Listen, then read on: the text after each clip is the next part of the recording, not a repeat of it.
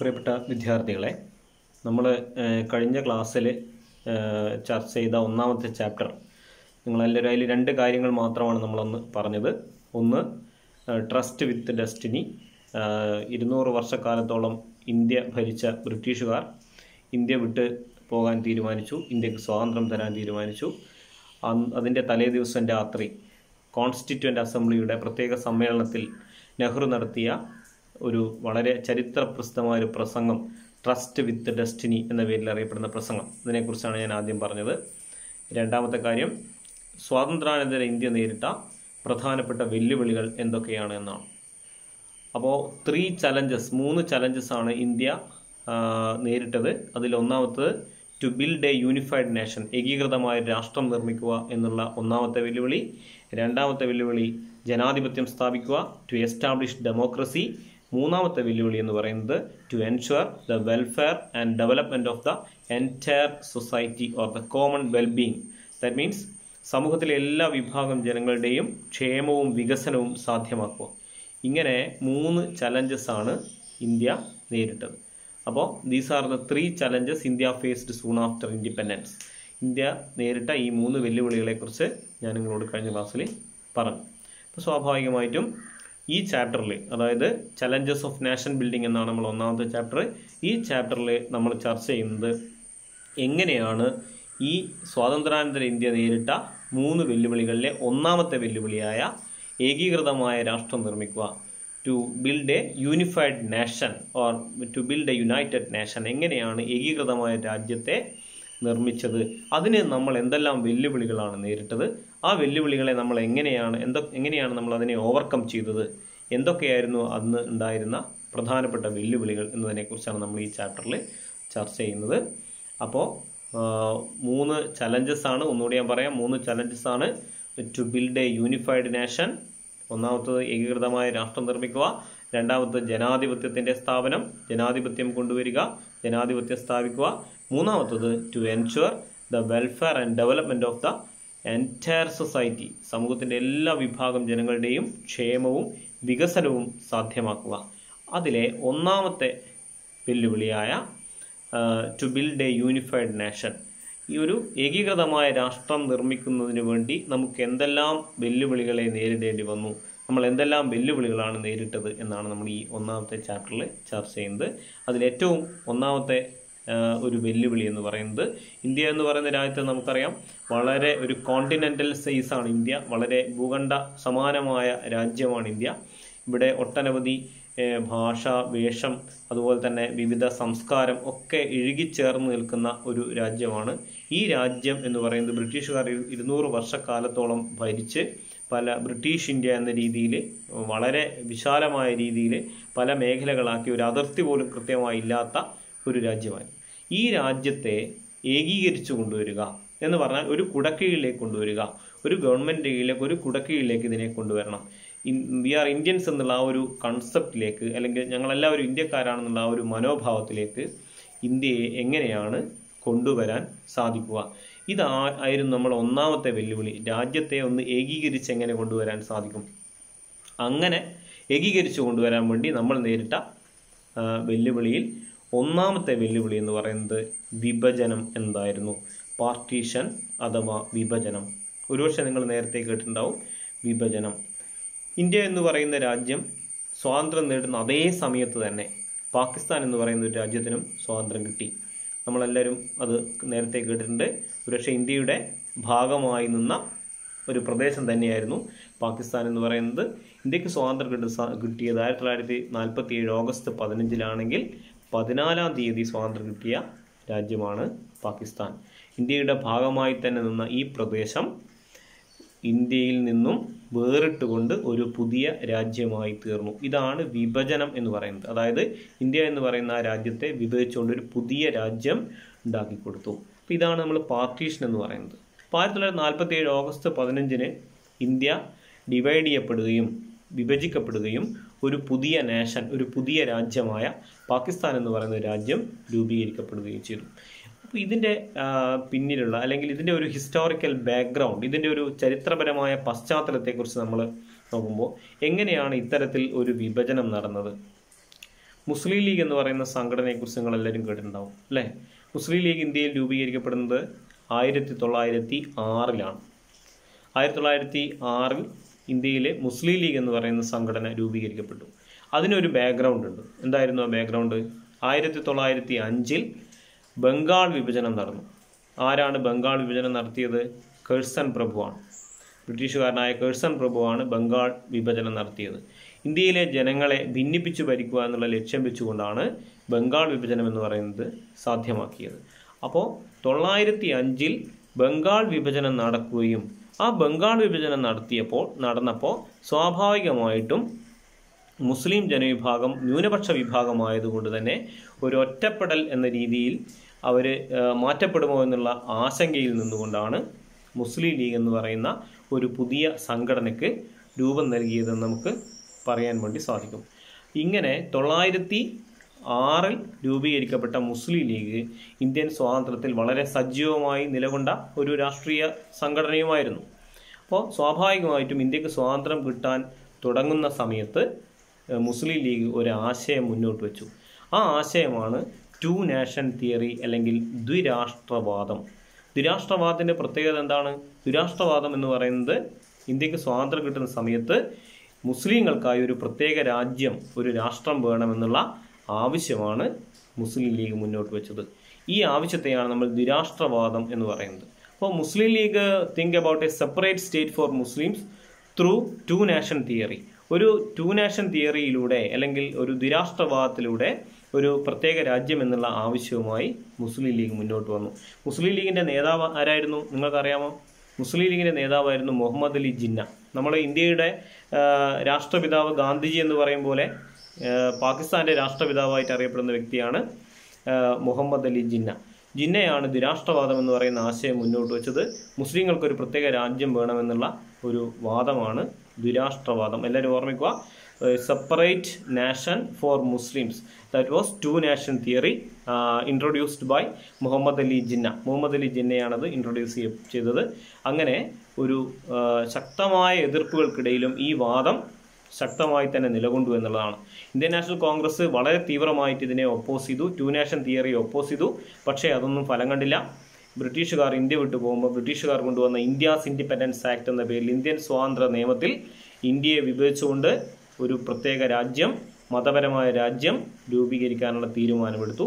അങ്ങനെ ഇന്ത്യയെ വിഭജിച്ചുകൊണ്ട് പാകിസ്ഥാൻ എന്ന് പറയുന്ന ഒരു പുതിയ രാജ്യം രൂപം കൊണ്ടു. ഇതാണ് വിഭജനം എന്ന് പറയുന്നത്. ഇനി എന്താണ് വിഭജനത്തിൻ്റെ ഒരു വിഭജന പ്രക്രിയ എന്ന് പറയുന്നത് എന്നതാണ് നമ്മൾ ചർച്ച ചെയ്യുന്നത്. അപ്പം ഞാൻ പറഞ്ഞ കാര്യം എല്ലാവർക്കും മനസ്സിലായല്ലോ. നമ്മളിപ്പോൾ ചർച്ച ചെയ്യുന്ന കാര്യം എന്താണെന്ന് ചോദിച്ചു കഴിഞ്ഞാൽ സ്വാതന്ത്ര്യാനന്തര ഇന്ത്യ നേരിട്ട പ്രധാനപ്പെട്ട വെല്ലുവിളികളിൽ ആദ്യത്തെ വെല്ലുവിളിയായ to build A unified nation എന്ന് പറയുന്നത് സാധ്യമാക്കാൻ നമ്മൾ എന്തെല്ലാം വെല്ലുവിളികളാണ് നേരിട്ടത് എന്നാണ് നമ്മളിവിടെ പറയുന്നത്. അതിലൊന്നാമത്തെ വെല്ലുവിളി എന്ന് പറയുന്നത് ഈ പറയുന്ന പാർട്ടീഷനാണ്, വിഭജനം. ഈ ഇന്ത്യ എന്ന് പറയുന്ന രാജ്യത്തെ വിഭജിച്ചുകൊണ്ട് ഒരു പുതിയ രാജ്യം രൂപീകരിച്ചു കൊടുത്തു. അത് പാകിസ്ഥാൻ എന്ന് പറയുന്ന രാജ്യമായിരുന്നു എന്നുള്ളതും നമ്മൾ മനസ്സിലാക്കി. അപ്പോൾ ഇവിടെ നമ്മൾ ഒന്ന് രണ്ട് കാര്യങ്ങൾ ഓർമ്മിക്കേണ്ടത്, ഒന്ന്, ടു നാഷൻ തിയറി എന്ന ആശയത്തിലൂടെയാണ് ഇന്ത്യയെ വിഭജിച്ച് പാകിസ്ഥാൻ എന്ന് പറയുന്ന ഒരു രാജ്യം രൂപീകരിക്കപ്പെട്ടത്. ടു നാഷൻ തിയറി ഇൻട്രൊഡ്യൂസ് ചെയ്തത് മുസ്ലിം ലീഗാണ്, മുഹമ്മദ് അലി ജിന്നയാണ്. മുസ്ലിം ലീഗിൻ്റെ നേതാവായ മുഹമ്മദ് അലി ജിന്നയാണ്. അദ്ദേഹം പാകിസ്ഥാൻ്റെ രാഷ്ട്രപിതാവായിരുന്നു. അതുപോലെ തന്നെ മുസ്ലിം ലീഗ് എന്ന് പറയുന്ന സംഘടന രൂപീകരിക്കപ്പെട്ടത് 1906 ഈ കാര്യം നിങ്ങൾ ഓർമ്മിക്കുക. അങ്ങനെ ഒരു സെപ്പറേറ്റ് സ്റ്റേറ്റ് ഫോർ മുസ്ലിംസ് അത് യാഥാർത്ഥ്യമാവുകയാണ്. അങ്ങനെ മുസ്ലിം ലീഗ് ഉന്നയിച്ച ഒരു ഡിമാൻഡ് അല്ലെങ്കിൽ മുസ്ലിം ലീഗ് ഉന്നയിച്ച ഒരു ആവശ്യം ഇവിടെ പൂർത്തീകരിക്കപ്പെടുകയാണ്.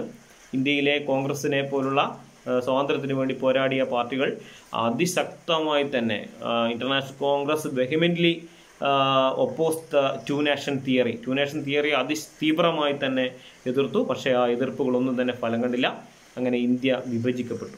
ആ വിഭജനത്തിൻ്റെ പ്രക്രിയ എങ്ങനെയായിരുന്നു എന്നാണ് നമ്മൾ ഇനി പറയുന്നത്. സ്വാഭാവികമായിട്ടും the decision of partition was very painful. അങ്ങേയറ്റത്തെ വേദനാജനകമായിരുന്നു വിഭജനം എന്ന് പറയുന്നത്. അതിന് ഒരുപാട് കാരണങ്ങളുണ്ട്.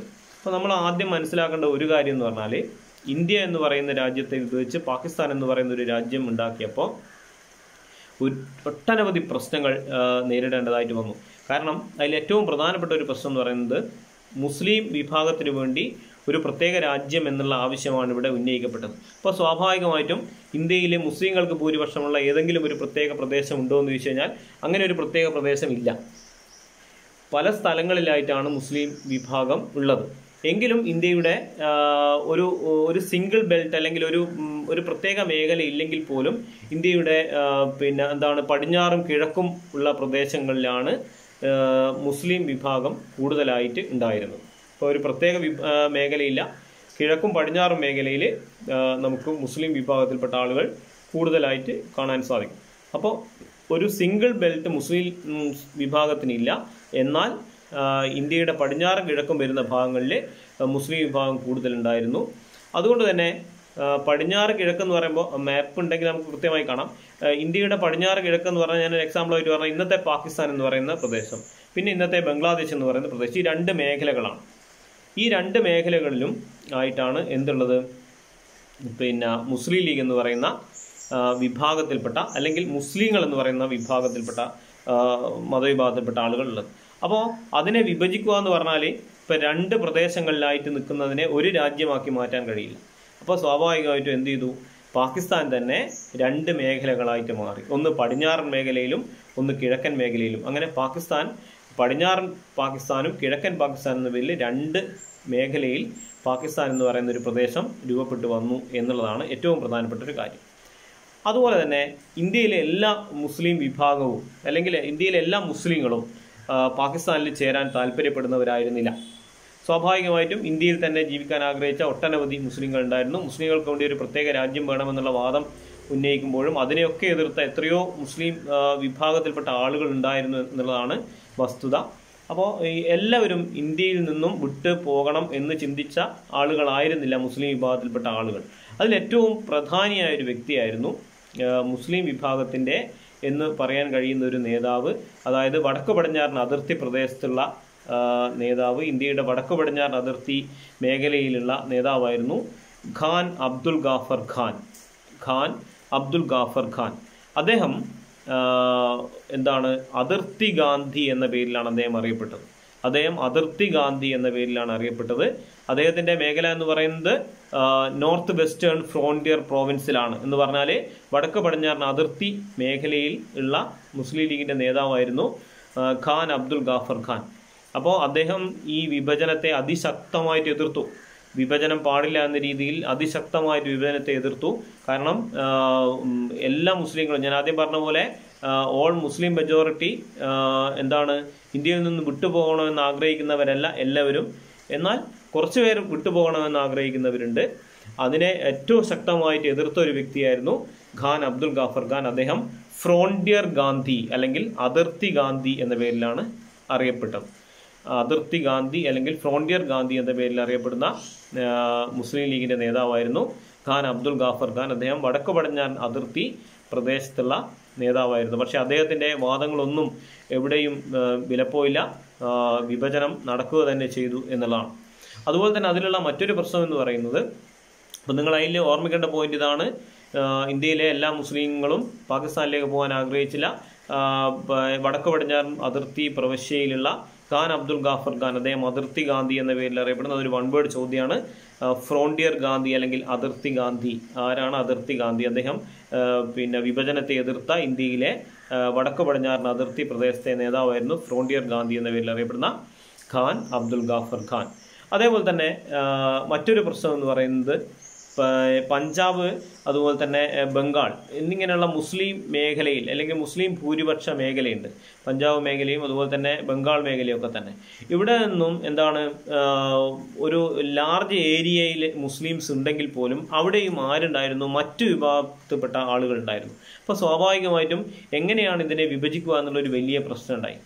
അങ്ങനെ അവിടെയുള്ള ചില പ്രദേശങ്ങളെ അടിസ്ഥാനമാക്കി 50% കൂടുതൽ മുസ്ലിംസ് ഉള്ള പ്രദേശങ്ങളെ പാകിസ്ഥാൻ്റെ മേഖലയിലേക്ക് ഉൾപ്പെടുത്തി, ബാക്കിയുള്ളതിനെ ഇന്ത്യയുടെ ഭാഗത്തേക്ക് ഉൾപ്പെടുത്തി. ഇങ്ങനെ വിഭജനം തന്നെ വളരെയധികം പ്രയാസപ്പെട്ട ഒന്നായിരുന്നു. സ്വാഭാവികമായിട്ടും അതിൽ പറയാനുള്ള ഒരു കാര്യം എന്ന് പറഞ്ഞാൽ, ഇന്ത്യക്ക് സ്വാതന്ത്ര്യം കിട്ടുന്ന സമയത്ത് അല്ലെങ്കിൽ പാകിസ്ഥാൻ സ്വാതന്ത്ര്യം കിട്ടുന്ന സമയത്ത് ഞങ്ങൾ ഇന്ത്യയിലാണോ പാകിസ്ഥാനിലാണോ എന്നറിയാത്ത ആയിരക്കണക്കിന് ആളുകൾ ഉണ്ടായിരുന്നു എന്നുള്ളതാണ് അതിൻ്റെ മറ്റൊരു പ്രത്യേകത എന്ന് പറയുന്നത്. അപ്പോൾ പഞ്ചാബ് അതുപോലെ തന്നെ ബംഗാൾ പോലുള്ള മുസ്ലിം മെജോറിറ്റി ഏരിയയിൽ പിന്നെ ഒരുപാട് നോൺ മുസ്ലിംസും ഉണ്ട്. അതുകൊണ്ട് തന്നെ അവിടെ അതിനെ ഡിവൈഡ് ചെയ്യുമ്പോൾ ഡിസ്ട്രിക്ട് അടിസ്ഥാനത്തിലോ അല്ലെങ്കിൽ താലൂക്ക് അടിസ്ഥാനത്തിലോ ഒക്കെ അതിനെ ഡിവൈഡ് ചെയ്തു. അതിൽ തന്നെ 50% കൂടുതലുള്ള സ്ഥലങ്ങളിൽ 50% കൂടുതൽ ആളുകളുള്ള മുസ്ലിംസ് ഉള്ള സ്ഥലങ്ങളെയൊക്കെ തന്നെ പാകിസ്ഥാന്റെ മേഖലയിലൊക്കെ തന്നെ ഉൾപ്പെടുത്തി. അങ്ങനെ പിന്നെ ലാർജ് നമ്പർ, ഒരു വലിയ വിഭാഗം ആളുകൾ പിന്നെ തങ്ങൾ എവിടെയാണ് എന്ന് പോലും അറിയാതെ നിന്നിരുന്നവരായിരുന്നു. എന്ന് പറഞ്ഞാൽ ഞങ്ങളിപ്പോൾ ഇന്ത്യയിലാണോ അല്ലെങ്കിൽ പാകിസ്ഥാനിലാണോ എന്ന് കൃത്യമായിട്ട് അറിയില്ല. വിഭജനം കഴിഞ്ഞു, ഇന്ത്യൻ മേഖലയിലേക്കാണോ വിഭജിക്കപ്പെട്ടത് അല്ലെങ്കിൽ പാകിസ്ഥാൻ മേഖലയിലേക്കാണോ വിഭജിക്കപ്പെട്ടത് എന്നത് കൃത്യമായിട്ട് അറിയാത്ത ആയിരക്കണക്കിന് ആളുകൾ ഉണ്ടായിരുന്നു എന്നുള്ളതാണ്. അതിൻ്റെ ഇടയിൽ ആ മേഖലയിലുള്ള അല്ലെങ്കിൽ ആ ഭൂരിപക്ഷ മേഖലയിലുള്ള മുസ്ലിം ഭൂരിപക്ഷ മേഖലയിലുള്ള സിഖുകാരും അതുപോലെ തന്നെ ഹിന്ദുക്കളൊക്കെ വലിയ പ്രശ്നങ്ങൾ അനുഭവിക്കുകയും ചെയ്തു. കാരണം അവർ പാകിസ്ഥാനിലേക്ക് പോവുകയാണെങ്കിൽ മുസ്ലിം ഭൂരിപക്ഷമുള്ള മേഖലയിൽ ന്യൂനപക്ഷമായിട്ട് കഴിയേണ്ടതായിട്ട് വരും. അവർക്ക് ഇന്ത്യയിലേക്ക് വന്നാൽ മതേതരത്വം എന്ന് പറയുന്ന ഒരു ആശയത്തിൽ നിലകൊള്ളുന്ന ഇന്ത്യ എന്ന് പറയുന്ന രാജ്യമായതുകൊണ്ട് തന്നെ അവർക്ക് അവിടെ വേറെ പ്രശ്നങ്ങളൊന്നും ഉണ്ടാവില്ല. പക്ഷേ ന്യൂനപക്ഷ വിഭാഗങ്ങളായി മാറ്റപ്പെട്ടു പോകുമോ എന്നുള്ള ആശങ്കയിലായിരുന്നു സിഖുകാരും ഹിന്ദുക്കളും ഈ പ്രവിശ്യയിലുള്ള, അതായത് പഞ്ചാബ് ബംഗാൾ പോലുള്ള മേഖലയിലുള്ള ആളുകളെല്ലാം തന്നെ. അങ്ങനെ പിന്നെ വലിയ ഒട്ടനവധി പ്രശ്നങ്ങൾ പ്രതിസന്ധികൾക്കിടയിലും ഇന്ത്യയും പാകിസ്ഥാനും രണ്ടാക്കി വിഭജിക്കപ്പെട്ടു, അല്ലെ ഇന്ത്യയെ മുറിച്ചുകൊണ്ട് പാകിസ്ഥാൻ എന്ന് പറയുന്നൊരു പുതിയ രാജ്യം രൂപപ്പെട്ടു എന്നുള്ളതാണ് വസ്തുത. ഇനി നമുക്ക് അതിൻ്റെ കോൺസിക്വൻസ് എന്തൊക്കെയാണ്. അപ്പോൾ ഞാൻ തൊട്ട് മുമ്പേ പറഞ്ഞ കാര്യങ്ങളിൽ നിങ്ങൾ ഓർമ്മിക്കേണ്ട കാര്യം എന്ന് പറയുന്നത് വിഭജനവുമായി ബന്ധപ്പെട്ട പ്രശ്നങ്ങളെക്കുറിച്ച് പറയുമ്പോൾ ഞാൻ ഈ പറഞ്ഞ കാര്യങ്ങളൊക്കെ തന്നെ നിങ്ങൾ ഓർമ്മിക്കുക. ഒന്നുകൂടി ഞാനത് പിന്നെ പറയാം. മുസ്ലിങ്ങൾക്കൊരു പ്രത്യേക ഭൂരിപക്ഷമുള്ള പ്രദേശങ്ങൾ ഇന്ത്യയിൽ കുറവായിരുന്നു. ഇന്ത്യയുടെ കിഴക്കും പടിഞ്ഞാറും മേഖലയിലായിരുന്നു മുസ്ലിങ്ങൾ ഉണ്ടായിരുന്നത്. അതുകൊണ്ട് തന്നെ പാകിസ്ഥാൻ എന്ന് പറയുന്ന രാജ്യത്തെ പിന്നെ കിഴക്കും പടിഞ്ഞാറും മേഖലയിൽ ഉള്ള പാകിസ്ഥാനാക്കി മാറ്റി. പക്ഷേ ഇതിന് ഒരിക്കലും ജോയിൻ ചെയ്യാൻ കഴിയില്ല. കാരണം ഒന്ന് പടിഞ്ഞാറ് മേഖലയിലും മറ്റൊന്ന് കിഴക്കൻ മേഖലയിലുമാണ്. ഇവയെ ഒന്നിച്ച് ജോയിൻ ചെയ്യാൻ ഒരിക്കലും സാധ്യമല്ല എന്നുള്ളതാണ് മറ്റൊരു വസ്തുത. അത് മാപ്പ് വെക്കുമ്പോൾ നമുക്ക് കൃത്യമായിട്ട് പറയാൻ പറ്റും. അപ്പോൾ പിന്നീടുള്ള പ്രശ്നം എന്ന് പറയുന്നത് എല്ലാവരും പാകിസ്ഥാനിലേക്ക് ജോയിൻ ചെയ്യാൻ ആഗ്രഹിച്ചില്ല. ഇന്ത്യയിലെ മുസ്ലിങ്ങളെല്ലാവരും പാകിസ്ഥാനിലേക്ക് ജോയിൻ ചെയ്യണമെന്ന് ആഗ്രഹിച്ചവരായിരുന്നില്ല. അതേപോലെ തന്നെ വടക്ക് പടിഞ്ഞാറിന് അതിർത്തി പ്രദേശത്തുള്ള മുസ്ലിം ലീഗിന്റെ നേതാവായ ഖാൻ അബ്ദുൽ ഗാഫർ ഖാൻ, അദ്ദേഹം അതിർത്തി ഗാന്ധി എന്ന പേരിലാണ് അറിയപ്പെടുന്നത്. വിഭജനത്തെ അതിശക്തമായിട്ട് എതിർത്ത വ്യക്തിയായിരുന്നു. ആ പേരുകൾ ഓർമ്മിക്കുക. അതിർത്തി ഗാന്ധി അല്ലെങ്കിൽ ഫ്രോണ്ടിയർ ഗാന്ധി എന്ന പേരിലാണ് അറിയപ്പെടുന്നത്. മൂന്നാമത്തെ ഒരു കാര്യം എന്ന് പറയുന്നത് പഞ്ചാബ് അതുപോലെ തന്നെ ബംഗാൾ പോലുള്ള സ്ഥലങ്ങളിൽ ആ പ്രദേശങ്ങളിലെല്ലാം തന്നെ മുസ്ലിം മെജോറിറ്റി ഉണ്ടെങ്കിൽ പോലും 50% മേലെയുള്ള മുസ്ലിം മെജോറിറ്റിയുള്ള സ്ഥലങ്ങളെ പാകിസ്ഥാനിലേക്ക് മാറ്റുകയും ബാക്കിയുള്ള പ്രദേശങ്ങളെ ഇന്ത്യൻ മേഖലയിലേക്ക് മാറ്റുകയും ഒക്കെ ചെയ്തു. അങ്ങനെ വരുമ്പോൾ സ്വാഭാവികമായിട്ടും തങ്ങൾ എവിടെയാണ് എന്ന് പോലും അറിയാത്ത ഒരു വലിയ വിഭാഗം ജനത ഇന്ത്യയിൽ ഉണ്ടായിരുന്നു. ഇന്ത്യയിലാണോ ഞങ്ങൾ പാകിസ്ഥാനിലാണോ എന്ന് അറിയാത്ത ജനത ഉണ്ടായിരുന്നു. അതുപോലെ തന്നെ ഏറ്റവും കൂടുതൽ മൈനോറിറ്റീസ് ആയിരിക്കുന്ന ആളുകൾ, അതായത് പാകിസ്ഥാന്റെ പ്രദേശത്തേക്ക് പോകുന്ന ഹിന്ദുക്കൾ, സിഖുകാർ, അവിടെ മൈനോറിറ്റി ആയി മാറുന്ന ഒരവസ്ഥ ഉണ്ടാകുന്നു. അവർ വളരെയധികം പ്രശ്നങ്ങൾ അനുഭവിക്കുന്നു എന്നുള്ളത് ഇതിൻ്റെ മറ്റൊരു വലിയ രീതിയിലുള്ള ഒരു പ്രതിസന്ധിയായിട്ട് നമുക്ക് കാണാൻ സാധിക്കും. ഇനി നമ്മൾ ചർച്ച ചെയ്യാൻ പോകുന്ന കാര്യം what are the consequences of partition. പാർട്ടീഷന്റെ പരിണിത ഫലങ്ങൾ എന്തൊക്കെയായിരുന്നു എന്നാൽ നമുക്കറിയാം. പാർട്ടീഷൻ എന്ന് പറയുന്നത് അങ്ങേയറ്റം പെയിൻഫുൾ ആണ് അല്ലെങ്കിൽ വേദനാജനകമാണ് എന്ന് ഞാൻ ആദ്യം പറഞ്ഞു. എന്താണ് പെയിൻഫുൾ ആണെന്ന് പറയാൻ കാരണം നമുക്ക് എല്ലാവർക്കും അറിയാം. അപ്പം നിങ്ങളെ കാര്യം തന്നെ, നിങ്ങൾ താമസിച്ചുകൊണ്ടിരിക്കുന്ന ഒരു സ്ഥലം, ആ സ്ഥലത്ത് നിന്നും ഒരു സുപ്രഭാതത്തിൽ നിങ്ങളെ ഇറക്കി വിടുന്നു, അല്ലെങ്കിൽ നിങ്ങൾ അവിടുന്ന് മറ്റൊരു സ്ഥലത്തേക്ക് പലായനം ചെയ്യാൻ നിർബന്ധിക്കപ്പെടുന്നു. ഇപ്പോൾ സ്വാഭാവികമായിട്ടും അത് എത്ര പെയിൻഫുൾ ആയിരിക്കും. നിങ്ങളുടെ അടുത്ത സുഹൃത്തുക്കൾ അല്ലെങ്കിൽ നിങ്ങളുടെ ബന്ധുക്കൾ അല്ലെങ്കിൽ പിന്നെ നിങ്ങളുടെ അടുത്ത വീട്ടുകാർ, ഇവരൊക്കെ ആയിട്ടൊരു നല്ല ബന്ധം എടുത്ത് ജീവിക്കുന്ന നിങ്ങൾ പെട്ടെന്ന് ഒരു സ്ഥലത്തു നിന്ന് മറ്റൊരു സ്ഥലത്തേക്ക് പറിച്ചു നടുക എന്ന് പറയുന്നത് അത് എത്രത്തോളം വേദനാജനകമായിരിക്കും എന്ന് നമ്മുടെ ഓരോരുത്തരെയും അനുഭവം വെച്ച് നമുക്ക്, അല്ലെങ്കിൽ നമ്മുടെ ഓരോരുത്തരും അങ്ങനെ ചിന്തിക്കുമ്പോൾ നമുക്കത് വളരെ കൃത്യമായിട്ട് മനസ്സിലാവും. അപ്പോൾ ഇവിടെ നമ്മൾ വിഭജനത്തിൻ്റെ ഒരു പിന്നെ കോൺസിക്വൻസ് എന്ന് പറയുന്നത് ലോകം കണ്ട ഏറ്റവും വലിയ ഒരു ഹ്യൂമൻ ട്രാൻസ്ഫർ ആയിരുന്നു. Unplanned and tragic transfer of human population in the history of mankind. മാനവ ചരിത്രത്തിലെ ഏറ്റവും വലിയ ഒരു പലായനം ഇവിടെ നടക്കുകയാണ്. മാനവകുലം കണ്ട ഏറ്റവും വലിയൊരു പലായനമാണ്, ഒരു ഹ്യൂമൻ പോപ്പുലേഷൻ്റെ ഒരു ട്രാൻസ്ഫറാണ്. അതൊരു വളരെ തീവ്രമായ രീതിയിൽ ട്രാജിക്കാണ്. എന്തിൻ്റെ അടിസ്ഥാനത്തിലാണ്? On the basis of religion, മതത്തിൻ്റെ അടിസ്ഥാനത്തിലുള്ള ഒരു മതത്തിൻ്റെ അടിസ്ഥാനത്തിലുള്ള ഒരു ട്രാൻസ്ഫർ ആണ് ഇവിടെ നടക്കുന്നത്. കാരണം മുസ്ലിം ആയതുകൊണ്ട് പാകിസ്ഥാനിലേക്ക് പോവുക എന്നുള്ള ഒരവസ്ഥ വരുന്നു. അതുപോലെ തന്നെ പാകിസ്ഥാൻ മേഖലയിൽ നിൽക്കുന്ന ഹിന്ദുക്കളും സിഖുകാരും തിരിച്ചിങ്ങോട്ട് വരിക എന്നുള്ള ഒരവസ്ഥ വരുന്നു. അപ്പോൾ ഒരു വലിയ ഒരു കോൺസിക്വൻസ് തന്നെയാണത്. അപ്പോൾ മാനവരാശി കണ്ട ഏറ്റവും വലിയ ഒരു ഹ്യൂമൻ ട്രാൻസ്ഫർ, ഒരു വളരെ വേദനാജനകമായ വളരെ ട്രാജിക് ആയിരിക്കുന്ന ഒരു ട്രാൻസ്ഫർ ആണ് ഇവിടെ നടക്കുന്നത്. Killing and atrocities both side of the border. രണ്ട് സ്ഥലത്തും, അതായത് വിഭജിക്കപ്പെട്ടപ്പോൾ പാകിസ്ഥാൻ മേഖലയിലും ഇന്ത്യൻ മേഖലയിലും രണ്ട് മേഖലയിലും അങ്ങോട്ടും ഇങ്ങോട്ടും ആളുകൾ തമ്മിൽ പരസ്പരം അങ്ങേയറ്റം വലിയ കലാപങ്ങൾ ഉണ്ടാവുകയാണ്, വലിയൊരു കലാപം ഉണ്ടാവുകയാണ്. കാരണം പാകിസ്ഥാൻ മേഖലയിൽ നിന്നും ഹിന്ദുക്കളായ ആളുകളെ ഇന്ത്യൻ മേഖലയിലേക്ക് അടിച്ചോടിക്കുന്നു, ഇന്ത്യൻ മേഖലയിൽ നിന്നും മുസ്ലിങ്ങളെ പാകിസ്ഥാൻ മേഖലയിലേക്ക് അടിച്ചോടിക്കുന്നു. അങ്ങോട്ടും ഇങ്ങോട്ടും ആളുകളുടെ ഒരു ട്രാൻസ്ഫർ നടക്കുകയാണ്. അപ്പോൾ അങ്ങോട്ടും ഇങ്ങോട്ടും പോകുന്ന ആളുകൾ പരസ്പരം വെട്ടിയും കൊന്നും അവിടെ നടക്കുന്നതെന്ന് പറഞ്ഞാൽ അങ്ങേയറ്റം അട്രോസിറ്റീസ്, ലോകം കണ്ട ചരിത്രത്തിലെ ഏറ്റവും വലിയ കൂട്ടപ്പലായനം എന്നൊക്കെ നമുക്ക് പറയാൻ കഴിയുന്ന ഒന്നായിരുന്നു ഈ പറയുന്ന വിഭജനത്തിൻ്റെ കാലത്ത് നടന്ന പലായനം. അപ്പോൾ അങ്ങോട്ടും ഇങ്ങോട്ടും ആളുകൾ ഓടുകയാണ്. എങ്ങനെയെങ്കിലും തൻ്റെ കയ്യിലുള്ള വീട് നഷ്ടപ്പെട്ടു, അതുപോലെ തന്നെ കുടുംബം നഷ്ടപ്പെട്ടു, എല്ലാം നഷ്ടപ്പെട്ടു, ധനം നഷ്ടപ്പെട്ടു, എല്ലാം നഷ്ടപ്പെട്ടു. ജീവൻ കൊണ്ട് മാത്രം അങ്ങോട്ടും ഇങ്ങോട്ടും അതിർത്തി വിട്ട് ഓടുന്ന ലക്ഷക്കണക്കിനായ ജനതയാണ് നമുക്കവിടെ കാണാൻ സാധിക്കുന്നത്. അവിടെ സ്ത്രീകൾ ബലാത്സംഗം ചെയ്യപ്പെടുന്നു, ആളുകൾ കൊല്ലപ്പെടുന്നു. ഇങ്ങനെ വേണ്ട ഒരു സ്ഥലത്തു നിന്ന് മറ്റൊരു സ്ഥലത്തേക്ക് പോകുന്നതിന് വേണ്ടി ആളുകൾ നിർബന്ധിക്കപ്പെടുന്നു എന്നുള്ളതാണ്. അവർ സ്വന്തം വീട് ഉപേക്ഷിക്കപ്പെട്ടു പോകുന്നു, സ്വന്തം നാട് വിട്ടുപോകുന്നു. ഇങ്ങനെ ജീവൻ മാത്രം എടുത്തുകൊണ്ട് ഓടിപ്പോകുന്ന ലക്ഷക്കണക്കിനായ ജനതയെ നമുക്കിവിടെ കാണാൻ സാധിക്കും. പലരും പല സ്ഥലങ്ങളിലുള്ള അഭയാർത്ഥി ക്യാമ്പുകളിൽ കഴിയേണ്ടി വരുന്നു.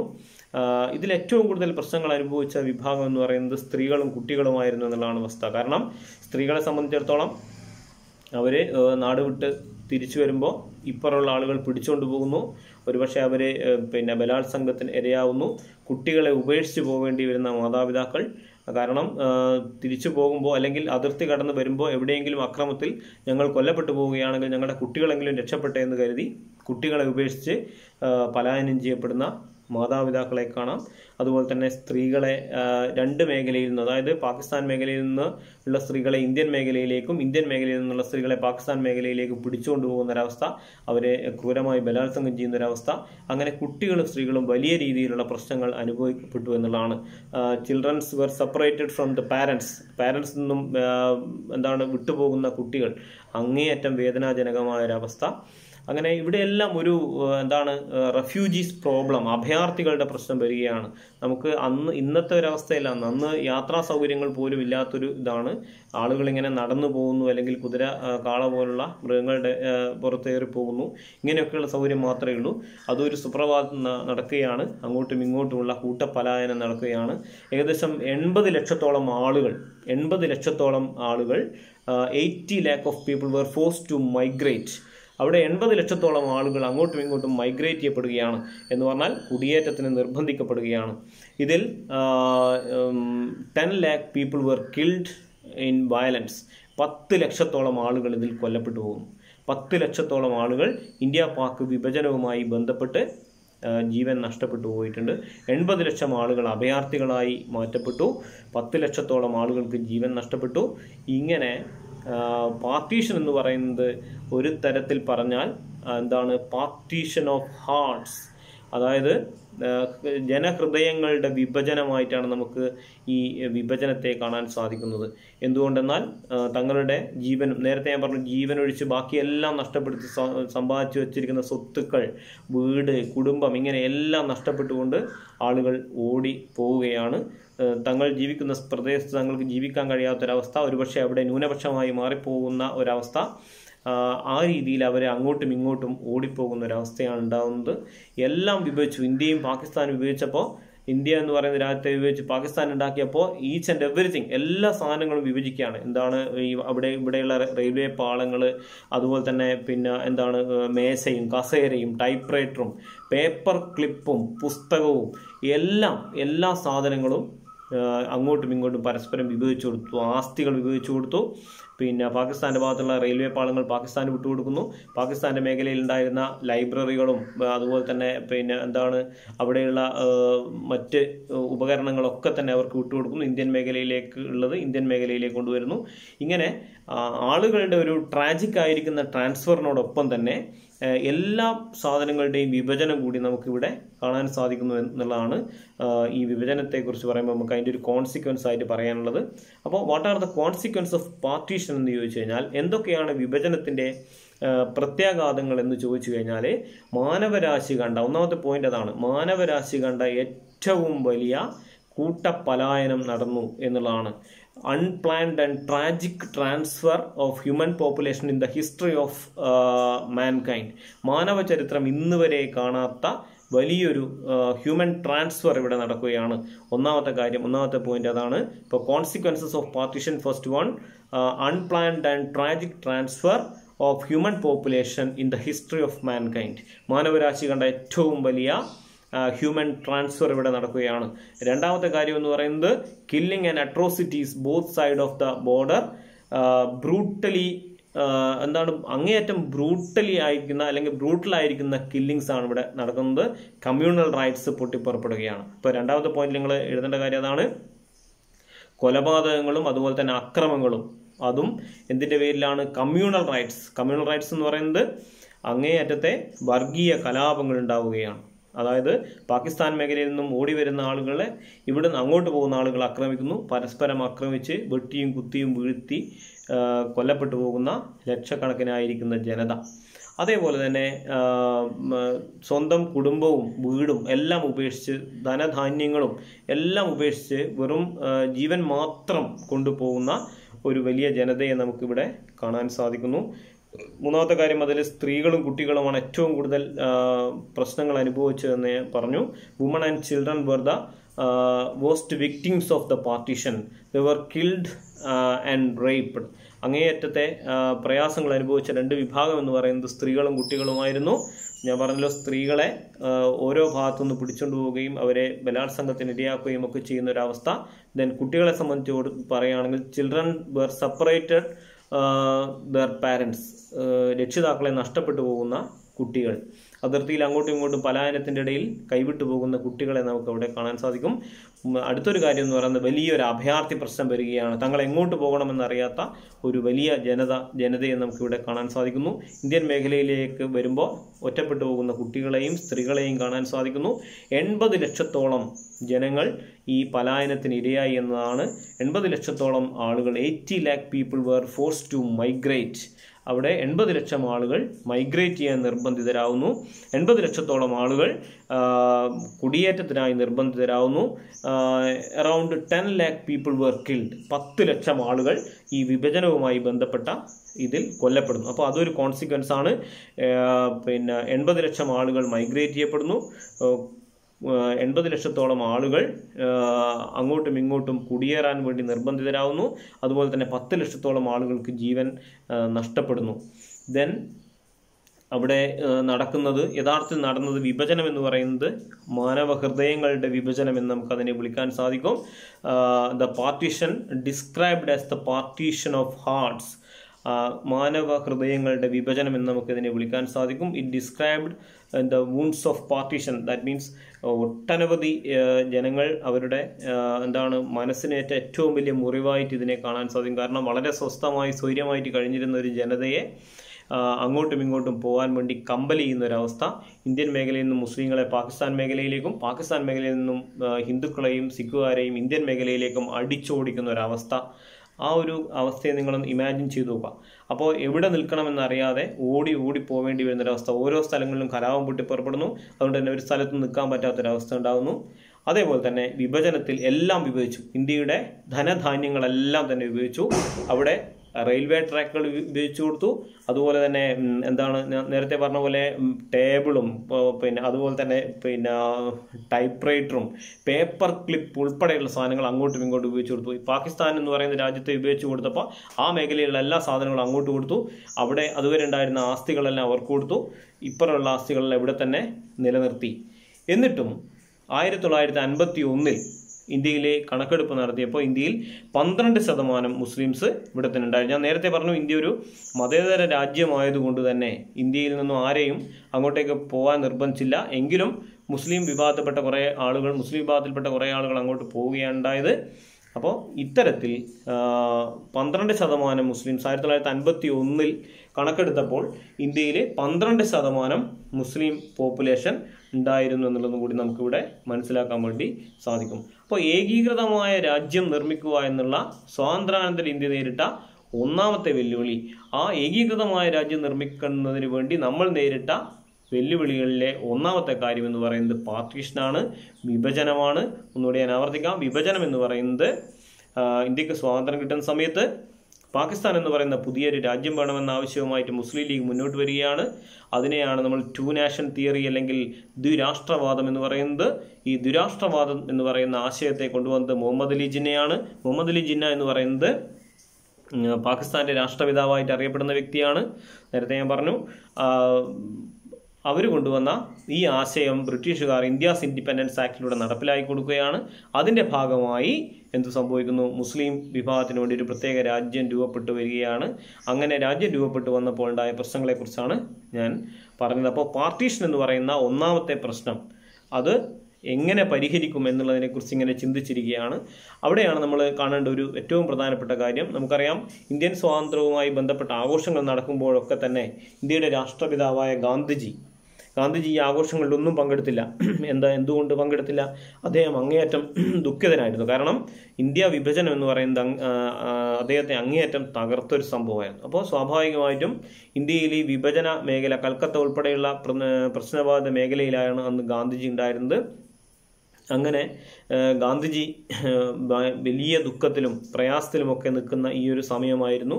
ഇപ്പോൾ വിഭജനത്തിൽ ലക്ഷക്കണക്കിന് ആളുകൾ കൊല്ലപ്പെടുന്നു. ഇതൊക്കെ ഗാന്ധിജിയെ അങ്ങേയറ്റം ദുഃഖിതനാക്കി.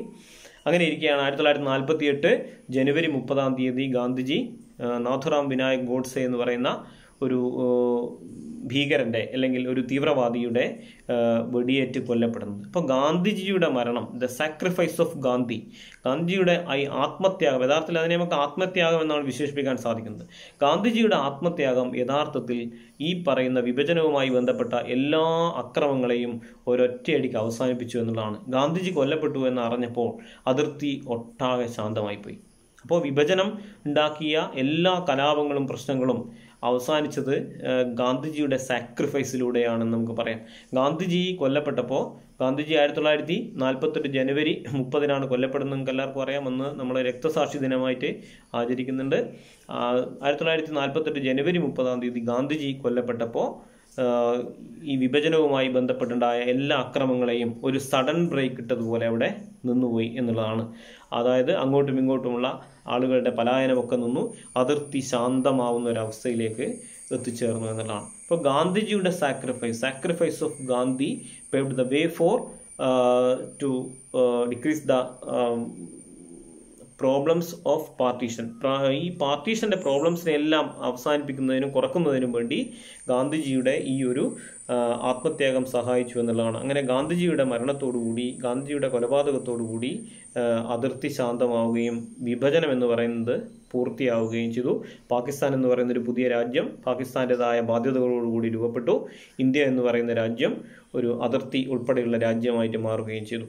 അങ്ങനെ ഏകീകൃതമായ രാജ്യം നിർമ്മിക്കുന്നതിന് വേണ്ടി നമ്മൾ നേരിട്ട ആദ്യത്തെ വെല്ലുവിളി എന്ന് പറയുന്നത് പാർട്ടീഷനാണ്. പാർട്ടീഷൻ്റെ പ്രശ്നങ്ങൾ അവസാനിക്കുന്നത് ഗാന്ധിജിയുടെ ആത്മത്യാഗത്തിലൂടെയാണ്. ഗാന്ധിജിയുടെ ആത്മത്യാഗം ഈ പാർട്ടീഷനുമായി ബന്ധപ്പെട്ട എല്ലാ പ്രശ്നങ്ങളെയും പരിഹരിച്ചുവെന്ന് നമുക്ക് പറയാൻ വേണ്ടി സാധിക്കും. അപ്പോൾ ഒന്നാമത്തെ ഏകീകൃതമായ രാജ്യം നിർമ്മിക്കുന്നതിന് വേണ്ടി നമ്മൾ നേരിട്ട വെല്ലുവിളി എന്ന് പറയുന്നത് പാർട്ടീഷനാണ്. പാർട്ടീഷനെ കുറിച്ചാണ് ഞാനിപ്പോൾ പറഞ്ഞ കാര്യങ്ങളെല്ലാം. നിങ്ങളൊന്ന് നന്നായിട്ട് കേൾക്കുക. അതിന് ശേഷം നിങ്ങൾക്ക് വരുന്ന സംശയങ്ങൾ നിങ്ങൾ ഗ്രൂപ്പിൽ ചോദിക്കുക. അതിൻ്റെ ഉത്തരങ്ങൾ ഞാൻ പറയുന്നതായിരിക്കും. ഞാൻ നേരത്തെ പറഞ്ഞ പോലെ ഒരു നോട്ട് 200 പേജിൻ്റെ നോട്ട് വാങ്ങിക്കുക. ഒന്നാമത്തെ ചാപ്റ്ററിൻ്റെ നോട്ട്സ് ഞാൻ ഇട്ട് തരും. അത് കുറച്ച് കഴിഞ്ഞിട്ട് ഈ ചാപ്റ്റർ കഴിഞ്ഞിട്ട്. അപ്പോൾ ഇനി രണ്ടാമത്തെ കാര്യം, അതായത് ഏകീകൃതമായ രാജ്യം നിർമ്മിക്കാനുള്ള രണ്ടാമത്തെ വെല്ലുവിളിയായിട്ട് നമ്മൾ നേരിട്ടത് എന്താണെന്നുള്ളത് നമുക്ക് അടുത്ത ക്ലാസ്സിൽ പറയാൻ വേണ്ടി സാധിക്കും. അപ്പോൾ ഇതെല്ലാവരും ശ്രദ്ധയോടെ കേൾക്കുക. എന്നിട്ട് എന്ത് സംശയം ഉണ്ടെങ്കിലും ചോദിക്കുക. Okay, thank you.